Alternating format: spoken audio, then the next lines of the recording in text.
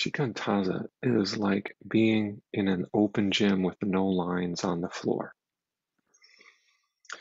Mostly when we enter a gym, we might see a basketball net. We might see the lines marking off the court. We might see a volleyball net and the lines marking off the volleyball court, or some other game.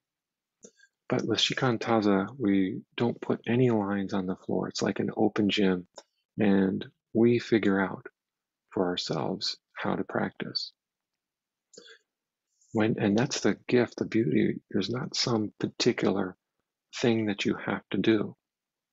Of course, Shikantaza presumes that you have some background and foundational teachings of Buddhism and of meditation, and that can be extraordinarily helpful when coming to a sitting practice.